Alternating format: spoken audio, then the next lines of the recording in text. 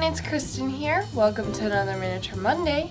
And today I'm going to be showing you how to make a miniature pumpkin spice latte.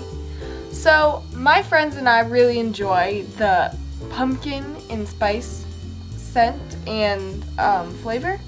And so whenever we go out and we go to Starbucks or a coffee shop, they always seem to get the pumpkin spice latte, and I think it's really popular around here in the States, and I'm not really sure about what regions or if it's the whole United States, but pumpkin spice latte is definitely one of the favorite flavors out there. So I hope you enjoy this Miniature Monday. Have a great week, and I'll see you next week for another Miniature Monday. Bye!